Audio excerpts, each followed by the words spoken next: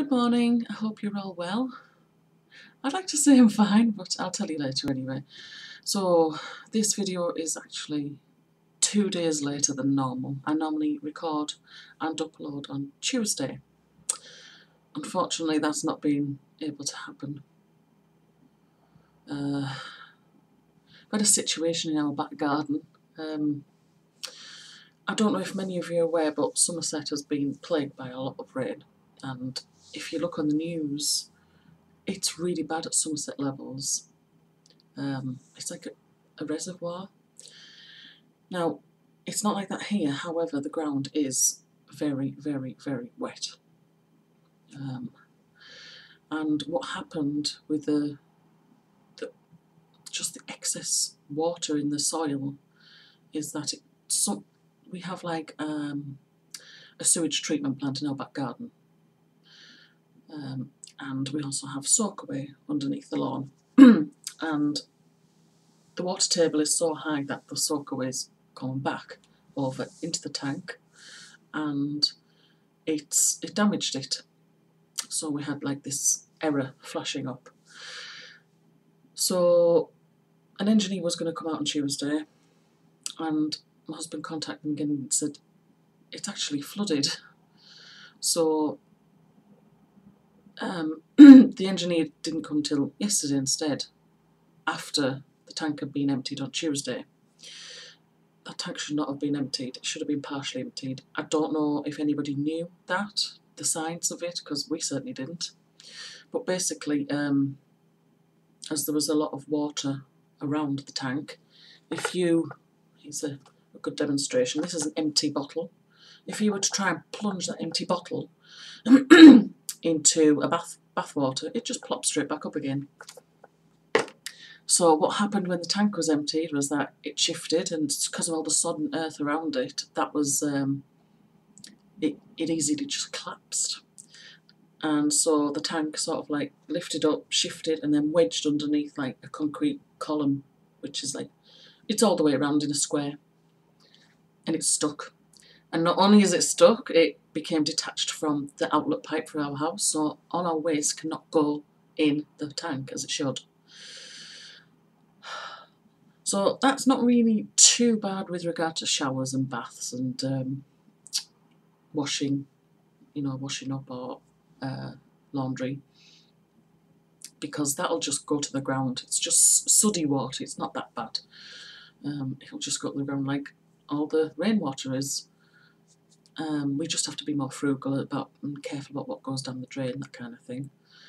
But toilet water, solids, they can't go down there at all, otherwise it's just going to end up out on the perimeter of the tank for somebody to dig up when the tank is reinstalled, which is going to be happening hopefully very soon. We've had people out on every day since Tuesday looking at it, and there's somebody coming today. That's why I didn't do any recording on Tuesday, because I didn't like to be interrupted. And I risked being interrupted again today, but I just thought I need to get this video sorted out. Anyway, so really the major issue at the moment is toileting. So we've hired one of these. It's not ideal, but it's a toilet, and it just reminds me, apparently my parents grew up, I don't know if it was my dad actually, but definitely my mum, they had an outside toilet, so it's nothing new for them, but definitely new for us. But these things, you see them at public events and stuff, and normally I turn my nose up at them because so many people have used it before me, and they get a bit messy. And years gone by, that chemical that was in there used to have like a horrible smell. But this one it's scented, it's beautiful, and yeah, the unit looks a bit tatty, but it's not. I thought, why did I think we were going to get a brand new one? Duh. But it doesn't matter, it's a toilet and we can use it, and CJ's in nappies anyway, so it doesn't really matter. So he's okay. And that's what we have to live with until the tank is fixed and reinstalled. And oh boy, let's hope we don't have any more rain. We don't need this much rain. Go somewhere else where it's needed. Anyway, that aside, I have been working on projects. I finally finished this one on the 24 peg loom. Yeah, I think it is. It was that, I think I showed you it before, the start of it, that mismatched rib, something like that. Anyway, the ends need sewn in because it wasn't complete balls at the beginning. And yeah, it's okay. And I can't believe the prescription. The pattern was 11 stitches wide. I did 15 because I didn't think 11 looked wide, and I still think that looks narrow. Never mind.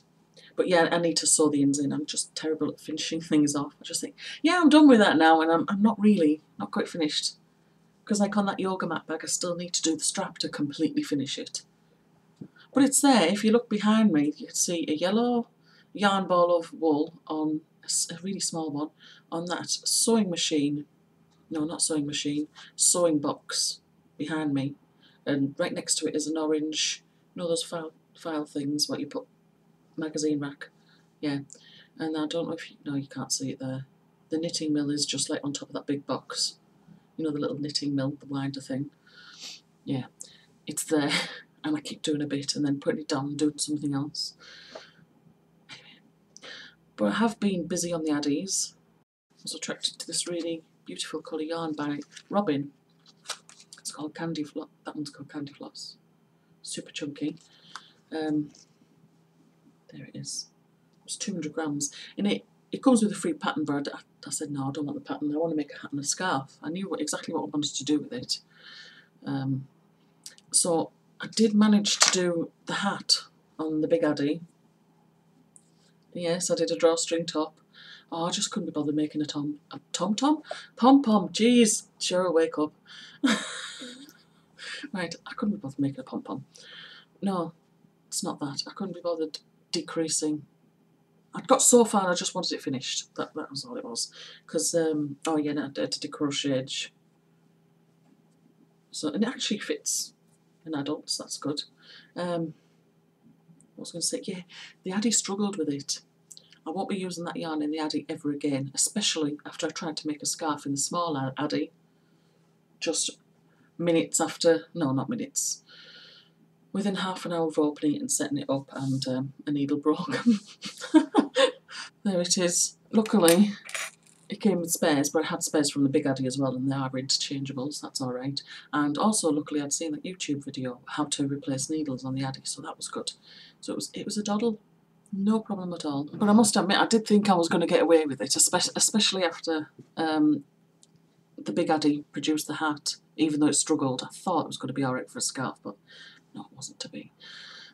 But before I actually did the scarf, I did just a practice tube. This is double knit, and it's come out really nice, and I was really surprised. I don't know if I'm going to do that. I'll probably frog it, but I just had to practice, as we all do, don't we? Oh yeah, and I practiced doing a flat panel on the big one. I just used some yarn that was left over from the, it was buff, you know, Red Heart buff. That's it. How wide is that? There, that's how wide it is. So the edges curl, because that's all the yarn that there was there. But it was just nice to practice it and see how big it was, really. I think it was 14 inches, nearly 15. So it was just nice to see that. And also see the difference between, like, the double knit and the worsted. See, that when I see that, I think, oh, the double knit's not too bad, but when you do it for a hat, it like stretches and it looks a bit holey and not quite right. So I do feel you need to like double strand it somehow. I either double strand it or like double layer it, you know, like the tube and then one inside the other. So it's like a reversible, which is what I try to do with the hat Vera's wearing. There you go. And it looks alright. These are the Stylecraft yarns. That was, I think that's Spring Mall, possibly. It's listed in one of my other videos, and as is that. I think that might be Meadow. And I had this wonderful idea of doing the reversible hat thing, but I'm not really happy with how it turned out because I double-stranded the yarn. I shouldn't have double-stranded it. But I didn't want to have it too thin, like double knit with just a single layer of yarn. doesn't look right. Double stranding is better. So, and I had to, because I wanted to revert like this different rim. Yeah, so I thought I'll do the tube and I'll do the reversible, and I shouldn't have double stranded it then. So I think what I should have done in the end was maybe like do a section of this. I'm not used to where I am in this, orientating myself in. So a section of that, a clump of the green, and then another section of that, like double that, say. And then another section of that, and then did it that way as a tube, single layer, like single strand. That would, I think that might have been better, because at the moment that hat is too thick to wear in this country. Even you need it for colder climates and for a child because it's that tight. I mean, you could wear that on a building site and be safe. I think HSC will be absolutely delighted with that. Yes, that'll be the new hard hat. Yeah, but I also don't like the way it stretches on the rib. Well, it's not really rib, is it? I suppose it gives a rib effect, doesn't it, when it stretches like that? Don't like it though. So while I like the look of that hat, I could have done it differently and I could have done it better. But the scarf I was really delighted with, because I followed some tips of Margaret Belander's videos. So here's the scarf. It's basically 30 of each colour, and on the ends, so I ended with the green, so I did the tassels like that. Is it tassels or is it a fringe? Oh, sorry, I'm doing what Margaret did. She got mixed up as well, and I don't know the difference. But the fringe and tassels, they're the same, aren't they? Oh. Anyway, this one, where am I? There I am. Ended that with that, and then put green on the end. I think I need to trim the edge there. Never mind. But yeah, apart from that, the scarf turned out well. And that was single strand. But then you get the double stranded effect when you fold it in half anyway. So that's alright for that. It's just when it's on a head, it really does stretch and it looks holy. So you do need either the double strand or the reverse effect, the reversible effect. Yeah.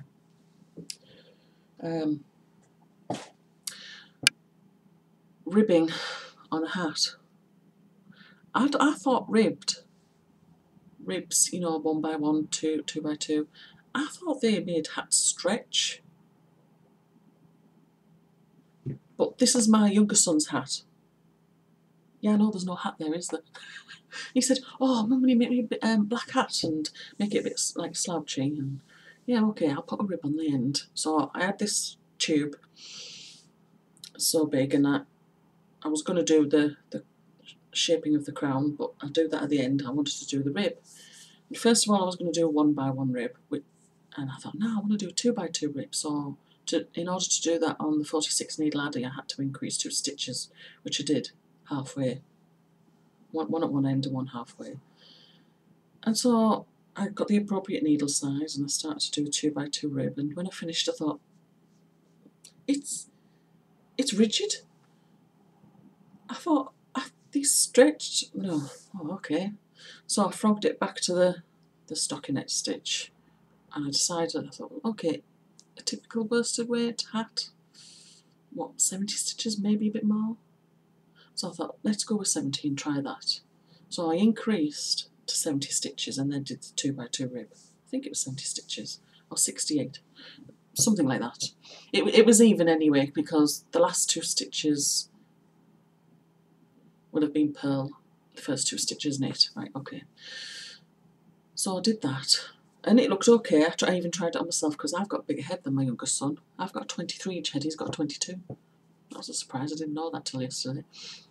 I thought, that should be okay. So before I started shaping the crown, I said, "Here, son, try this on." And he didn't like it. I said, "Oh, shall I crochet that other hat I was going to crochet for you? I think it was a crochet zombie hat. Is it the Phoenix Spiral? I'm going to do that for him." He says, "Yeah, do that instead." So that was my youngest son's hat. Thank goodness for frogging, eh? I had to go to the store before my son went to college because somebody was coming round on Tuesday. Didn't know when they were going to come round. So I went really quickly. And of course I saw some yarn. But I thought, I want to try it on the addies, so this is what I've got so far. I haven't done the fringe or tassels, whatever you want to call it. So it's all variegated. This is King Cole Splash. It's beautiful, isn't it? I love red. And I haven't done that yet. That's the point I finished at yesterday. But I did the crochet bind off, which is equivalent to 3 needle bind off. I can't even remember what the 3 needle bind off is. I'll have to YouTube it. I could probably do it, but no. Anyway, at the moment on the Big Addy is the other yarn ball of this, because I made sure to get 2 to do a tube hat. So I haven't double stranded it because it's variegated, and I don't know how they're going to lay, because the colour changes. I don't know how they're going to, they might not synchronise, it might look odd. So I decided to do just like an extra long hat, and double the amount or maybe a bit more, and then feed it in, you know the reversible hat basically, but it's not going to be reversed, it's the same both sides. So that's on the Addy at the moment. And I think that's it. Oh, yeah. I think 2 people replied to my last post saying they didn't have a CD, so I think I'm going to have to do a draw. Yeah, I'll do a draw. So if you let me know the situation, whether you still got a CD, if you still like one, I can do a draw, can't I? And I can send one of you it. So yeah, that'd be fine. Yeah, that is definitely it. Yeah, I've been busy doing that, and I'm going to continue working. Oh yeah, and I couldn't go to my knitting group today because we're waiting for somebody to come round. How dare they? But then again, it's given me an opportunity to record this video finally. So yes. So anyway, I'll love you and leave you, and I'll get back to you next week with hopefully a few more made items. Take good care, everyone. Bye bye.